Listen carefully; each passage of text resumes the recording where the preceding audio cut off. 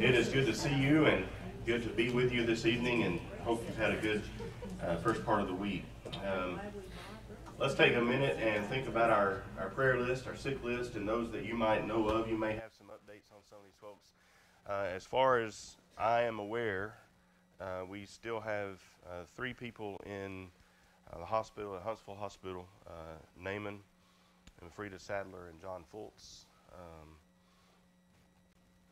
Naaman is doing much better as far as how he feels. They did put a stent in Monday afternoon, and that helped a whole lot. He is still going to have surgery, but they can't do that for a little while now that he's had the stent. So they're going to have to wait on all that to heal and for him to get over that completely before they do a surgery. So, but he was feeling much better yesterday when I saw him.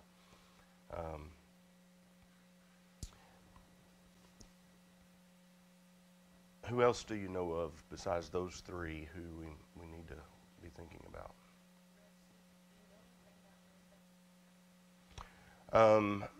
I don't, other than that she's home. Yeah, Glenda might.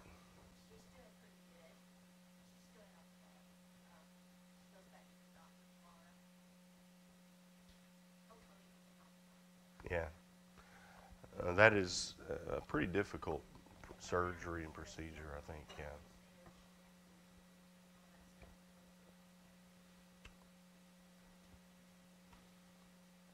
That was Linda Bramlett, in case some of you didn't hear uh, who it was we were talking about. Anyone else? Yeah, we have that, pretty extensive list of people that we certainly don't need to forget or overlook.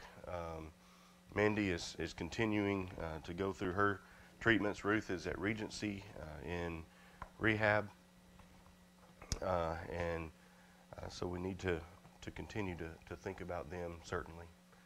Um, any update on your dad, Jeff? He's back in the hospital. They're trying to get him healthy enough that he can start keeping up. That's kind of where they're at. Okay. Anyone else? All right. If not, let's go to God in prayer. Heavenly Father, we are thankful to you for this day and for each day that you provide us with and all the blessings that you give us each day of our lives. Father, we are thankful for the opportunity to be together tonight, thankful for each one who is here, and pray that as we study together and as we spend this time together, that we will be strengthened and encouraged and uplifted by those things that we spend our time doing. Father, we are mindful of those who cannot be with us tonight, those who are facing medical issues and physical difficulties of different kinds.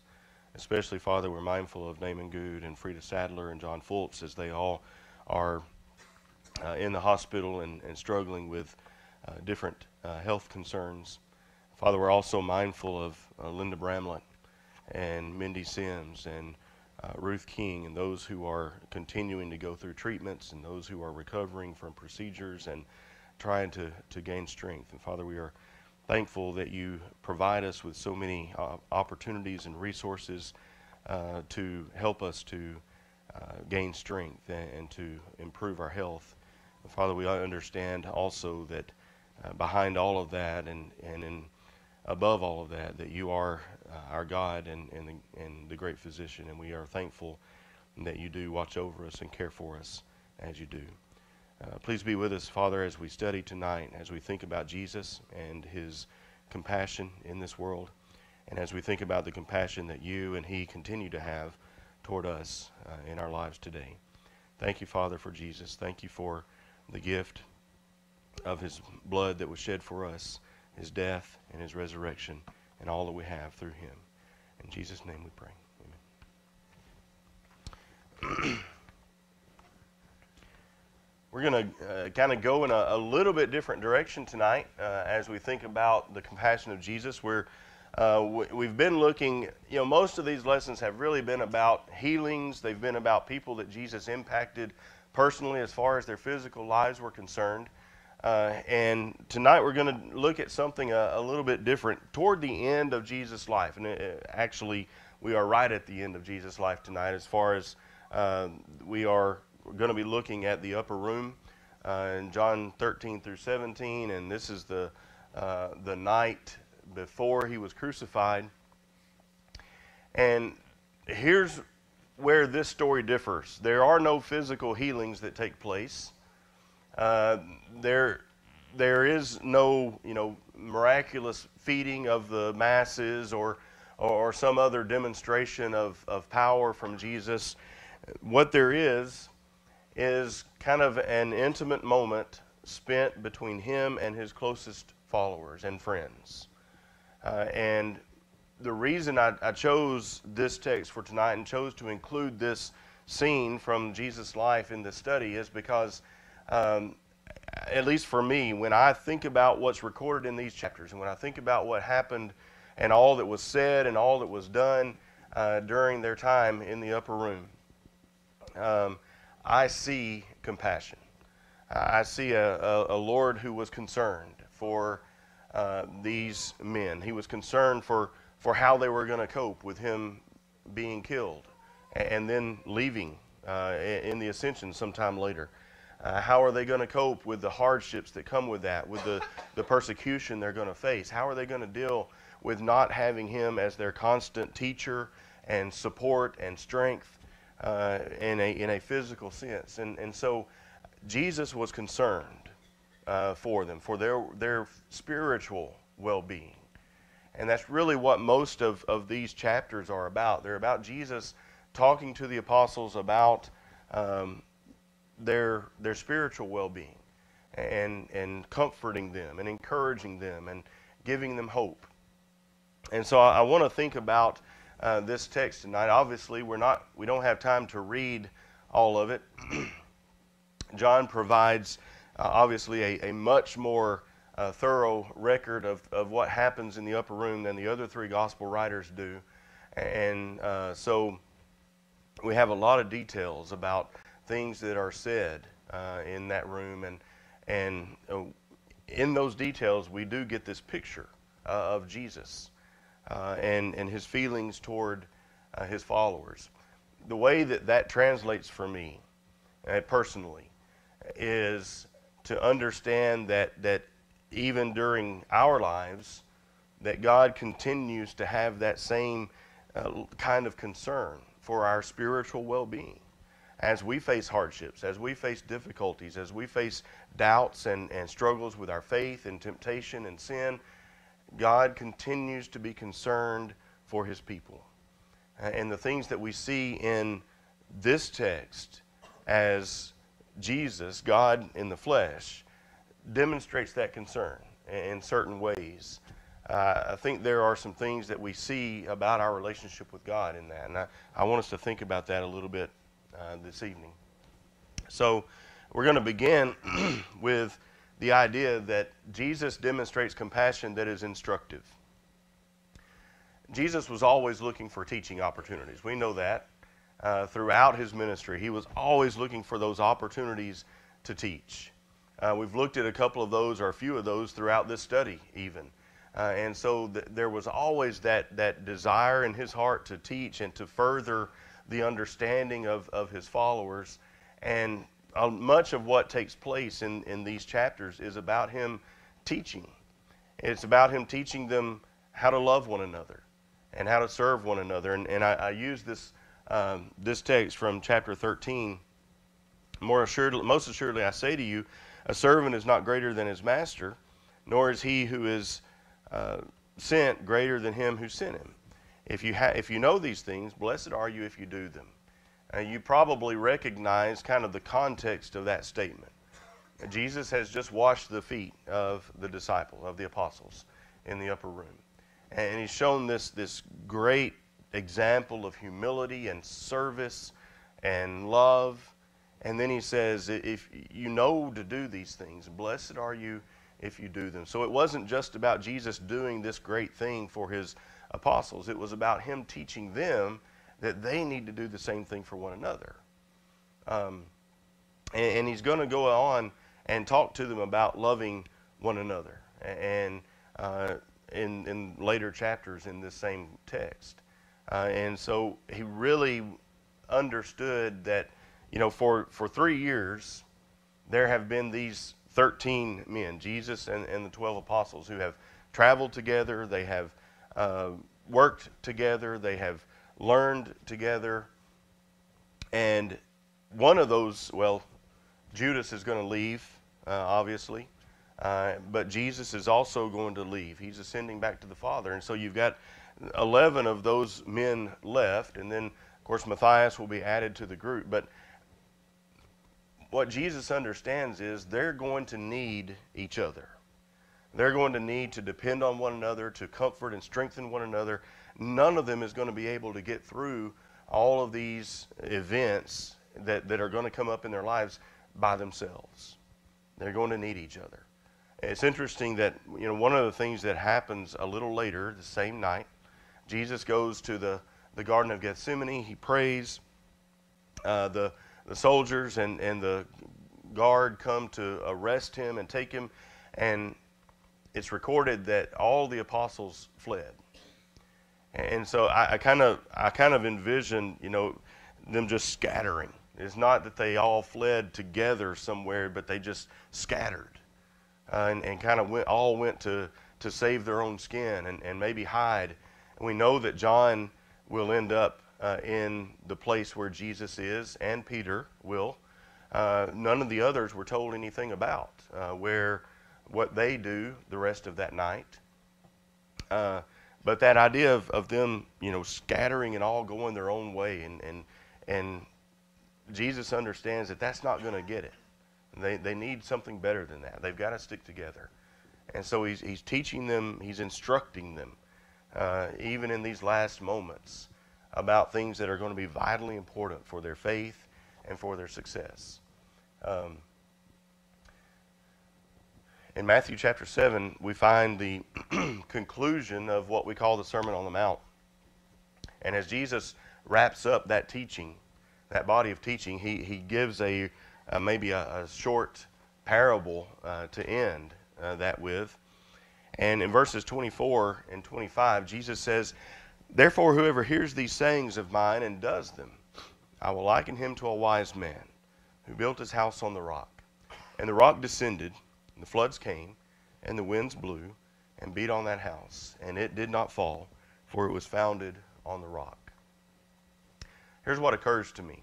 We have the Gospels in our possession, and we have many of the words of Jesus, certainly not all, just a sampling, really, of the teachings and the words of Jesus, but we have everything that God intended for us to have, I believe. And then you have the rest of the New Testament that Jesus, in this text, in John 13 to 17, in this text, he's going to tell them, I'm going away, but I'm not going to leave you alone.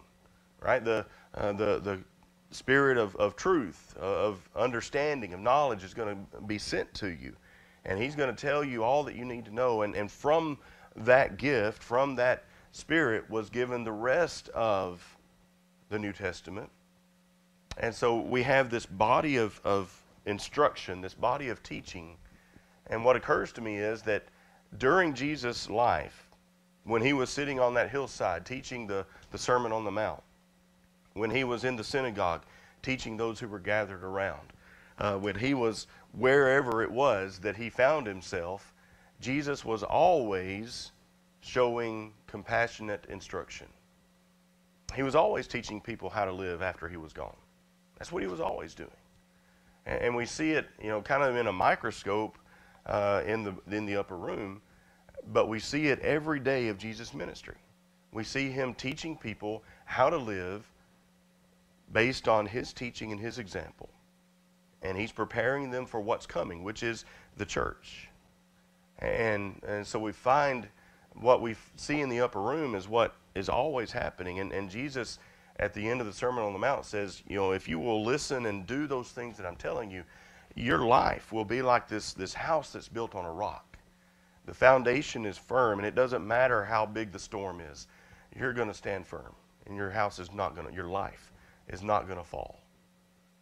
And so Jesus' compassion has always been and continues to be instructive toward us. And then in 1 Peter 2:21, Peter's writing about suffering, really, and more precise than that, writing about suffering at the hands of evil men and persecutors.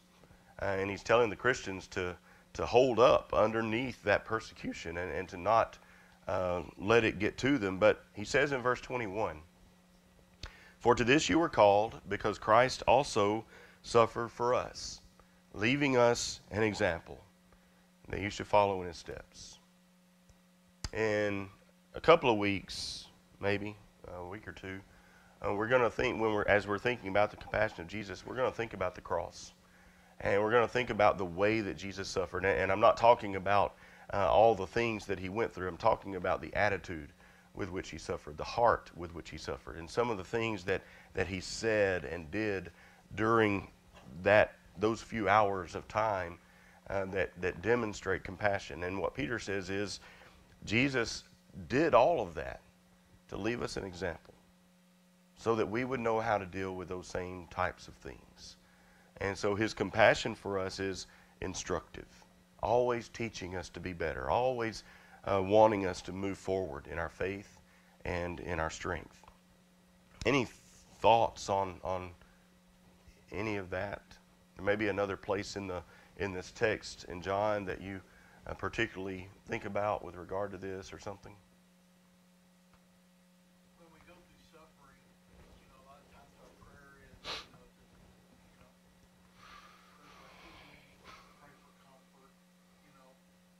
Maybe our prayer should be more of thankfulness for the suffering and how can I grow from this? What can positive can come from the suffering? Yeah, absolutely. Anything else?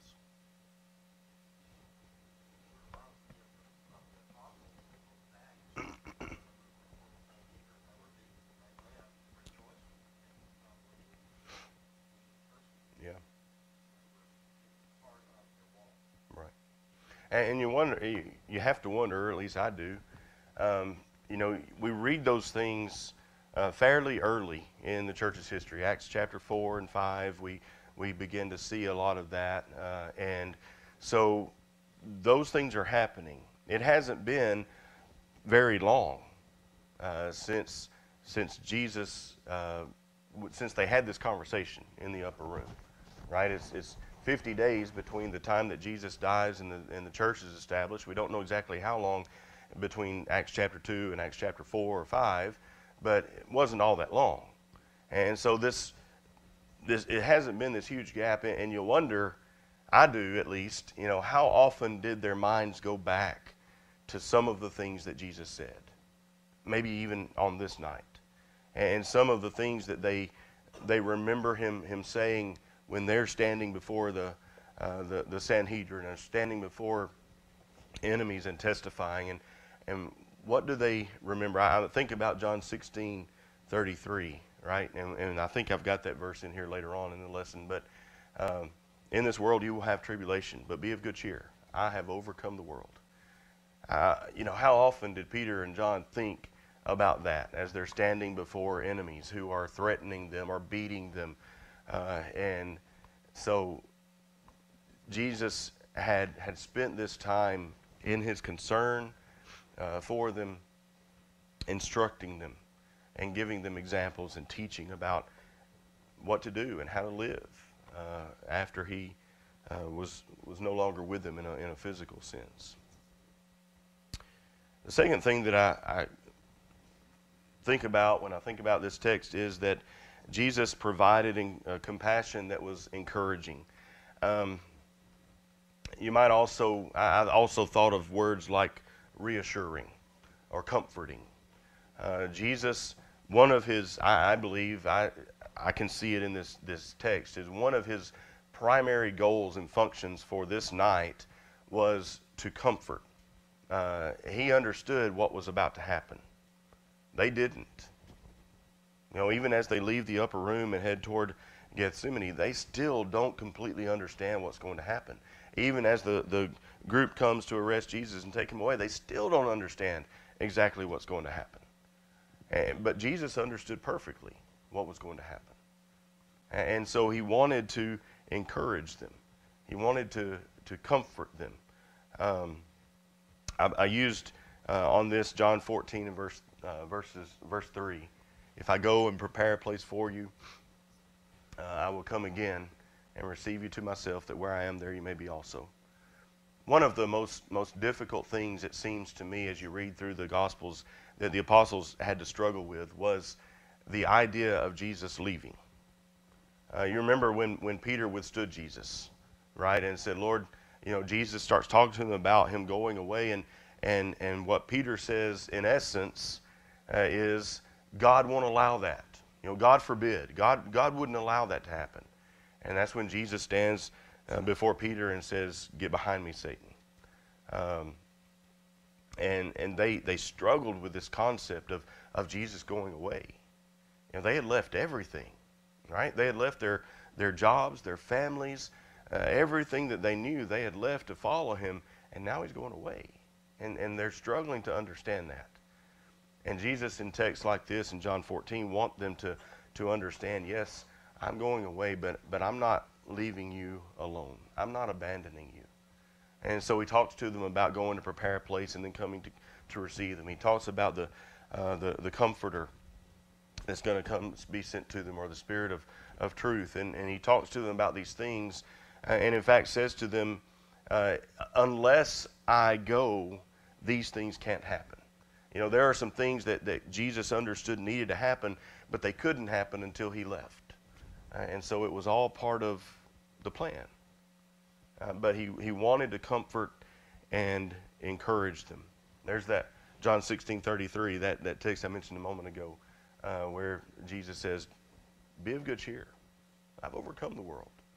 These things that you're going to face, these difficulties and hardships, I've overcome them. And so if I have, you can. I think about one of the scenes that I really, it doesn't seem right to say I really like this scene, because it's not a very pretty scene necessarily, at least from the standpoint of Peter. But I like Peter. Peter's real. I like that Peter is real. He's just very real.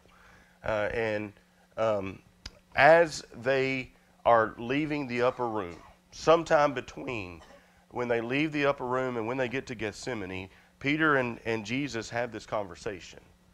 And Peter, Jesus rather, says to Peter, he says to all of them, tonight you are all going to be made to flee, made to be afraid, made to fail because of me, be ashamed because of me, whatever.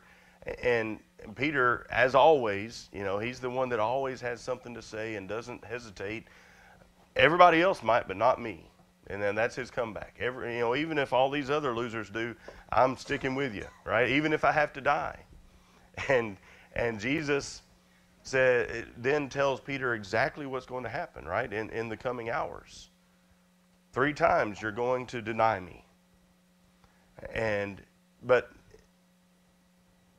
he says something that he says to Peter in that text. He says, Peter, Satan has asked for you. He wants to sift you like wheat, but I have prayed for you. And when you return, strengthen your brethren. Even before any of this happens, Jesus is telling Peter, I'm not giving up on you. And that's one of the scenes we're going to look at before this quarter ends, is that scene in John 21 where Jesus restores Peter. But at that point, Peter is telling Jesus, or Jesus is telling Peter rather, Peter, I haven't given up on you. But even before any of that, before Jesus says, I don't know him, I don't know what you're talking about, I'm not one of his, even before any of that happens, Jesus is already saying to Peter, Peter, it's okay. I'm not giving up on you. When you return, you're going to come back. And when you do, strengthen your brethren. And Jesus, no matter what was happening, and in that moment, I think about the fact that in that moment, Jesus was beginning. You remember when Jesus and the apostles enter the Garden of Gethsemane, that Jesus, the text says that Jesus says, I am sorrowful, even to the point of death.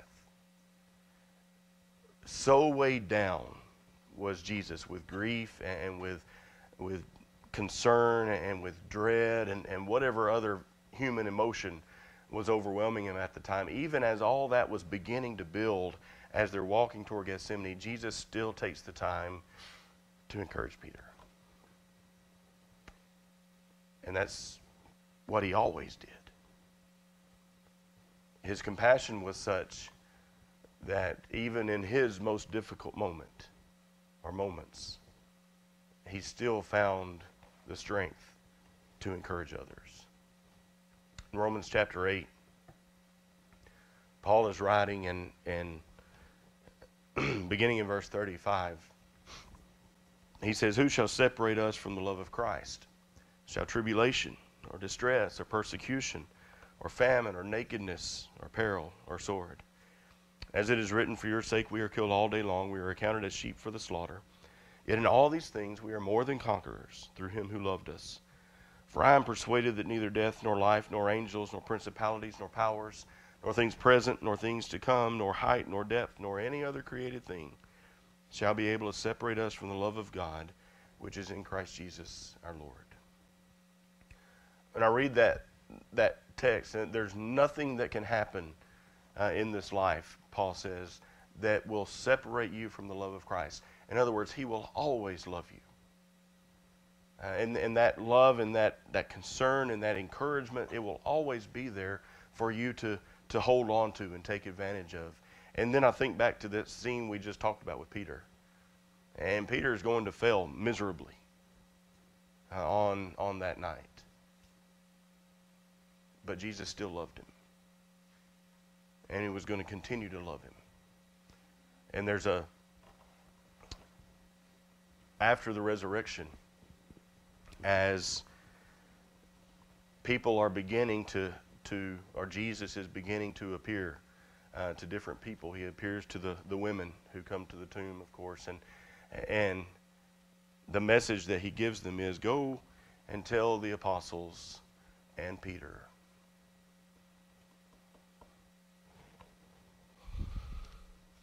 That's powerful to me. Because Peter had given up. I believe. That's what I think. Peter had given up. He had failed. And when he looked into Jesus' eyes when the rooster crowed and understood what had happened and that he had failed in the biggest way, he gave up. And so Jesus says to them, don't just tell all the apostles. Make sure you tell Peter. He needs to hear this. He needs to know. Jesus' compassion is encouraging. And then, finally, Jesus showed compassion that is interceding. Chapter 17 of John, the last chapter of this text, of this upper room text, is a prayer prayed by Jesus. It's the longest prayer by far that we read from Jesus. And there are three main parts to the prayer. He prays for himself and that God will be glorified through him and through the things that are done. And then he prays for his apostles, the men who are in the room with him, that they will be strengthened, that God will take care of them, that they will be cared for and protected. I don't want you to take them out of this world, but keep them from the evil one, he says. And then the final part of that prayer, he says, I pray also for those who believe on me through their word. Well, that's everybody. That's everybody in this room. I mean, that's everybody who was ever taught the gospel and responded to it positively. That's everybody from Acts chapter 2 forward who were baptized into Christ and became disciples of Christ. Jesus prayed for us all. And he interceded for the apostles on that night in prayer, in their hearing, as they're sitting around the table or in the room there, he prays and prays for them specifically and asks these very specific things about them or for them and interceded on their behalf. And Romans 8:34, both these verses that are on the screen tell us the same thing, really. Who is he who condemns? It is Christ who died, and furthermore is also risen, who is even at the right hand of God, who also makes intercession for us. Hebrews 7:25, therefore he is also able to save to the uttermost those who come to God through him, since he always lives to make intercession for us. So here's the question, and I'm going to ask for your input, and I'll try to repeat what's said so that everybody can hear it and that kind of thing. But what do these verses mean? When we're told that Jesus continues to intercede for us, to make intercession for us, how does that happen? What does he do to make intercession for us?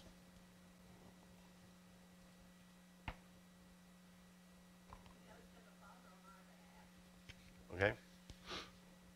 Just as he did for the apostles, right? And in the apostles' case, in this text in John 17, Jesus was still in earthly form, in bodily form, and so he verbally prayed to the Father. He's not in physical bodily form anymore. He's a spirit once again, but he's still there at the right hand of God. He has the Father's ear, and so he still goes to the Father on our behalf. He intercedes for us. And when you read, if you read the part of chapter 17 where Jesus is praying for the apostles specifically, and think about the things that Jesus prays for concerning them. Maybe there are very similar things that Jesus intercedes for us about. You know, does he ever say about me or about you, Father, I don't want you to take him out of the world, but keep him from the evil one? Does he intercede for us? Any other thoughts on that? Yeah. Our advocate. The idea of our lawyer, our attorney, our spokesperson. He pleads our case. And the way that Jesus pleads our case is not necessarily by saying, you know, he didn't do it. He's innocent. He pleads our case by saying, yeah, he's guilty, but I've already paid for that. Already taken care of it. Any other thoughts?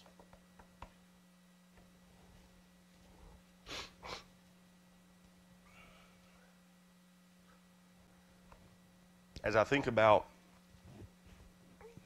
this scene in this text, there's a lot there, a lot that's said, and you can work your way through it and read a lot of what's there and see maybe as if you went home tonight and you sat down and you read chapters 13 through 17 of John, maybe you would read it through the eye of compassion, that you would see the compassion coming out as Jesus spoke and as he worked. When he washed the apostles' feet, Judas was in the room. He washed Judas's feet. Knowing what was going to happen, right? Because just after that, he has a conversation about it. Just after that, Judas is going to leave. But Jesus knew who it was and what he was going to do, and he still washed his feet. He still had that kind of compassion and care. Compassion that is instructive, that teaches us through his example and through his teaching what we are to be, how we are to live. Compassion that is encouraging, that comforts us, that reassures us. And if you put Jesus' words or his actions kind of sometimes into our language, the way we talk, much of what he says to Peter, for instance, I keep going back to that, but that means something to me, but it's going to be okay. You know, Peter, things are going to get hard, but it's going to be okay. Peter, you're going to mess up. It's going to be okay. Peter, what you think you're going to be, you're not going to be. But it's going to be okay when you come back. And so Jesus is reassuring, comforting, encouraging. And he continues to be. As we look at the New Testament and read not only in the life of Jesus, but in all the New Testament, we find these promises and these reassurances page after page that God provides for us, telling us it's going to be okay. And then finally, compassion that is interceding. Just as Jesus prayed for the apostles and for us on that night, he continues to intercede. He has the Father's ear.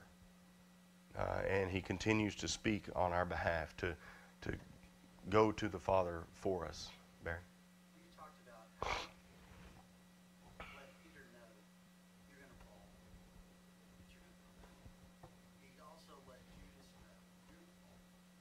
And he let Judas know in no uncertain terms, I know what you're doing. Yeah. And Judas could have changed his path. Yep. It's hard to imagine. Excuse me. I've got my annual sinus thing going on, but it's hard to imagine Judas experiencing what he experienced and still going through with it. You know, after the fact, he goes and I don't know whether he was trying to stop it. I don't know whether he was just trying to ease his conscience when he took the silver back to the high priest and threw it at their face. I don't know what his motive was there, but it was too little too late, as we know. But to be in the room and to see what's happening and to hear Jesus and to hear what Jesus says to him specifically, had to let Judas know that you know, he knows, he understands exactly what's going to happen, and how he could still leave the room and go through with it is beyond me. I don't know. But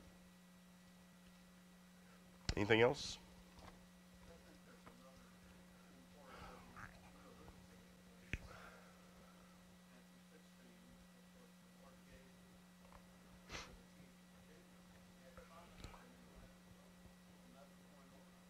Yeah. Yep. Jesus had always kind of had that confidence in Jesus, and interestingly, it's immediately following that scene in Matthew 16 where he says to Peter, "I'm giving you the keys to the kingdom." It's immediately following that text tells us that Jesus begins to talk about going to Jerusalem and dying, and that's when Peter says, "No, Lord, it can't. It's not going to be that."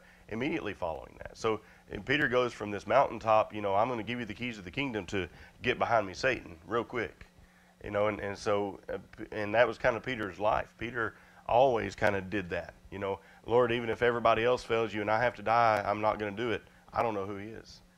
You know, and so that's kind of Peter's MO and throughout his early, throughout the Gospels. Now, as he matures, you know, Peter's going to do better, although, you know, Paul says he had to call Peter out for not treating the Gentiles in the same way he was the Jews. And so still, even at that point, Peter was still kind of struggling with some things. But I've often wondered, as Peter wrote the letters of 1st and 2nd Peter, how often he thought back to some of those times and those conversations and those scenes and what he said and what Jesus said, and how much that influenced kind of the words that he used as he wrote those two letters. But any other thoughts?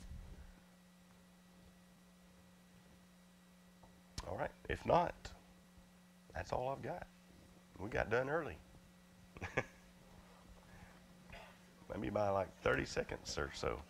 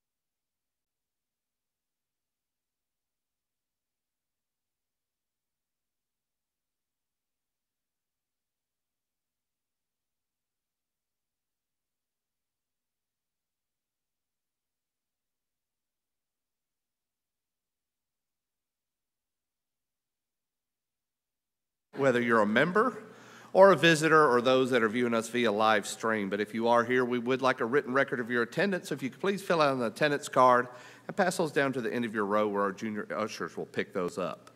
Leading us in our service tonight, the first song leader will be Jacob Dozier. Michael Sims has our devotional message for the evening. Ray Brown will lead us in the song of invitation, and we'll have a closing prayer by Rusty Hills. We've got a lot of updates to what's already been listed in Newsline. Of course, in terms of our member care, we have a number of people that are in need of your prayers at this time, so please remember the following. Fred Wells will have major back surgery tomorrow morning at Crestwood Medical Center. It's going to be a big surgery. He's going to have a titanium rod, plates, and screws put into his back. The surgery will be sometime around 5 to 5:30 a.m., and that'll be at Crestwood Medical Center, and it will involve him having to stay in the hospital for a couple of days. So please pray for Fred that everything goes all right in that endeavor. We also want to pray for Mindy Sims. She's having a difficult week with some side effects from her recent procedure, so keep her in your prayers as well. We do want to remember Dee Dee Sutherland. This is a co-worker of Robin Brumlow, and we want to express our sympathy to her in the recent passing of her son, Jared. The address for cards is in Newsline. Also, Larry Landman. This is the uncle of Sheila Landman and Lisa Jones. He had heart surgery yesterday, and please keep his recovery in your prayers. His address is also on Newsline. We want to remember Skylin Owens. This is the daughter of Gary and Marilyn Holtzheimer. She's had some medical tests this week. Keep her in your prayers that she gets some good results. Those in Huntsville Hospital include Naaman Good. He is in a room now. That room number's on Newsline. Doctors were able to put in a stent on Monday evening, and I heard word that he may be going home pretty soon. And his bypass surgery has been postponed at this time. John Foltz will be leaving Huntsville Hospital, and he'll be going to Regency Rehab. Also, in terms of rehab, Lisa Daniel is supposed to come home Friday from Millennium Rehab, and I know she's pleased about that. And Frida Sadler is at home with home health care at this time. As far as upcoming events, don't forget that this Sunday, for those of us whose last names are A through M, we have our Barnabas Project congregational meeting. That's either 4:30 p.m. or 6:15 p.m., and please make plans to be part of that.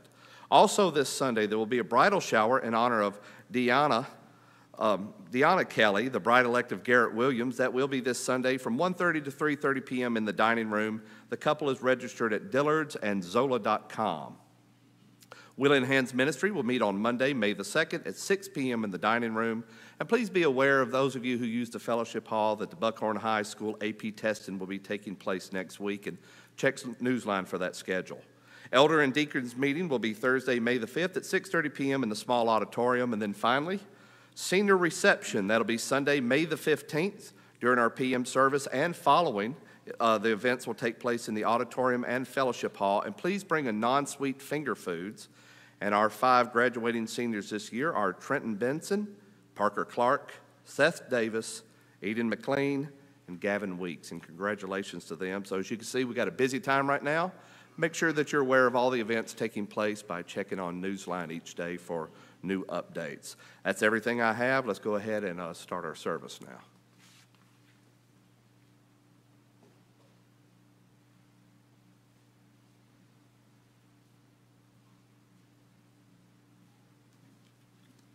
Our first song tonight will be Count Your Blessings.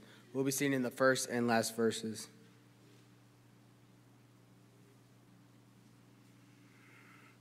When upon life's billows you are tempted,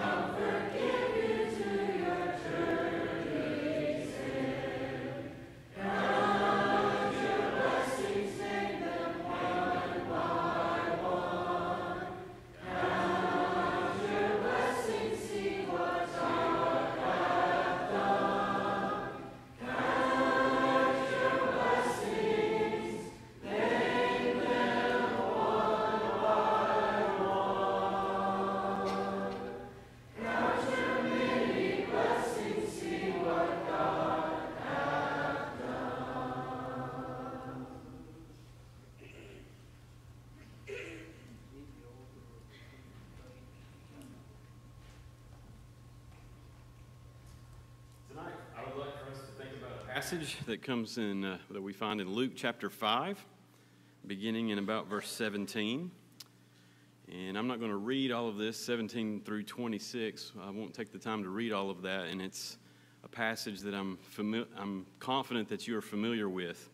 I'm sure that you learned it when you were in Sunday school, and the passage where these men bring a crippled man to Jesus and lower him through the roof, and where Jesus heals him.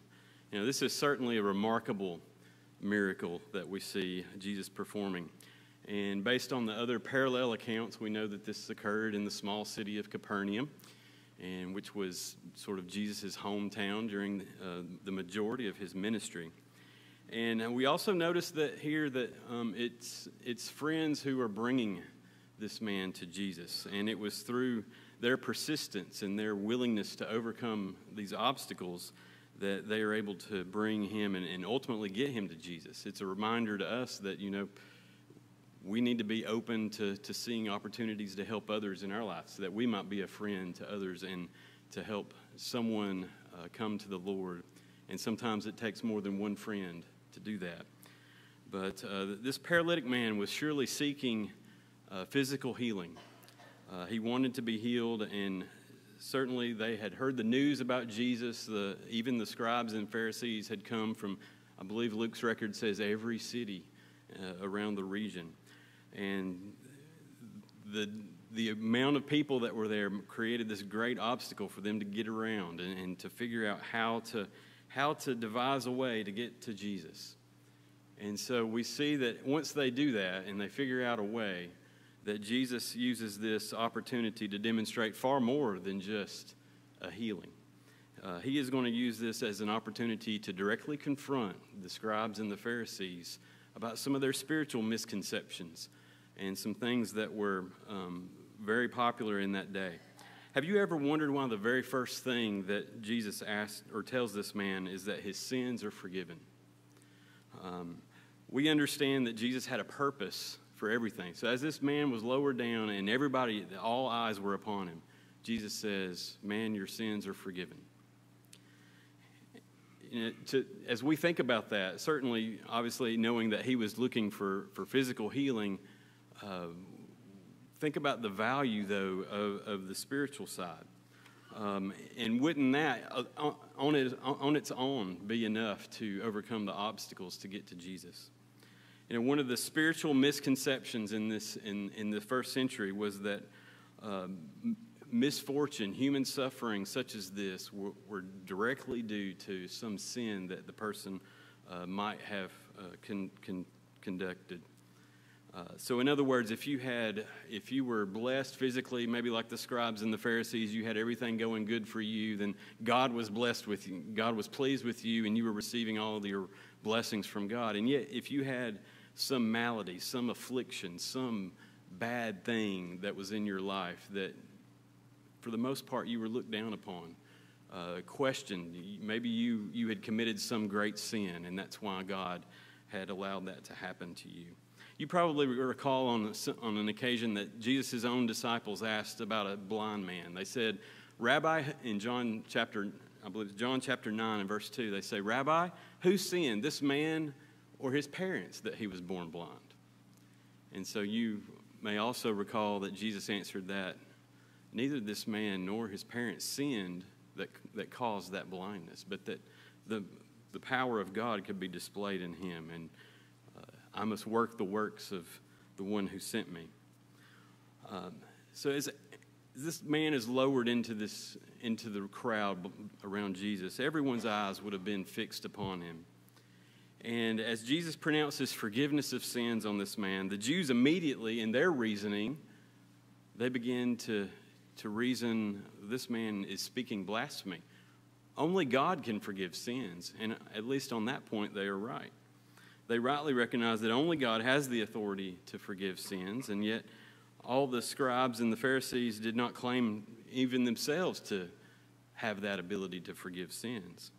Yet they are unwilling to recognize the true source of Jesus' teaching and his power and his authority. And so when Jesus responds in verse 23 by asking, which is easier? Is it easier to say your sins are forgiven or to say rise up and walk? And so the reality of this is that ultimately it requires God's interaction to be able to have any authority on either situation.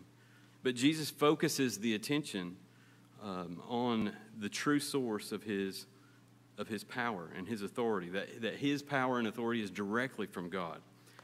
And Jesus confronts the Pharisees at the heart of their own spiritual misconceptions regarding sin and affliction.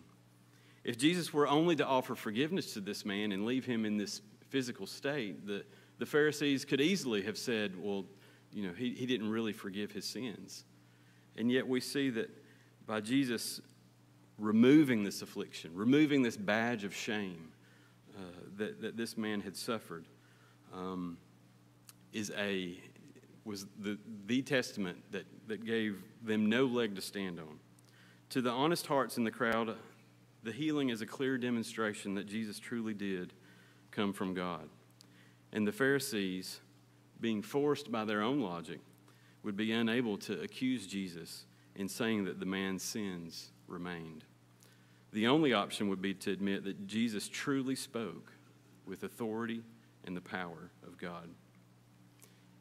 Tonight, if I were to ask you which of the things that this man received was the greatest, what would you say? Was it the fact that he could walk, maybe for the first time? Or was it his forgiveness? I think we would all agree that it was the ability to be right with God, to be clean, to be forgiven. And you know, we still today have that ability, don't we? Jesus still offers that invitation to us. The good news for us is that he still has the authority, the power, and even the desire to forgive sins. And maybe the question is not, can Jesus forgive our sin, but what obstacle do you find in your way to that forgiveness? And maybe you need the help of your friends here tonight. Maybe there's something, maybe you've received that forgiveness, but you still have things and afflictions that we face in this life. We know that we at all time need friends and help. So whatever your need tonight, why not come as we stand and sing?